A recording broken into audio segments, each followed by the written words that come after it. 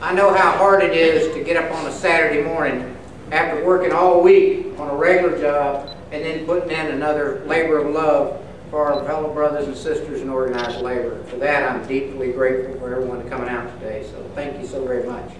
Seems like a lot of our friends in the Democratic Party, now that the chips are down, now that the bet's down, now that it's crunch time, and now that they've got a president in the White House that will actually sign this thing into law, suddenly this is something that they're not so sure that we should do right now during a recession.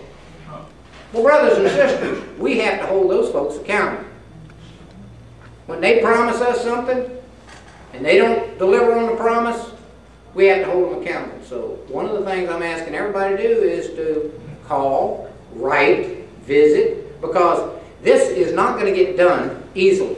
And there's nothing on earth worthwhile that gets done easily. But we need thousands more people doing this. We need to hear the voice of the workers. These handwritten cards and letters and these personal contacts that are made carry 10 times more weight than President Gelfinger or President Ault or President Sweeney or President Buffenbarger or Hill or anybody else does up on that hill. You count. And all I'm asking is, can we count on you? Thank you so much.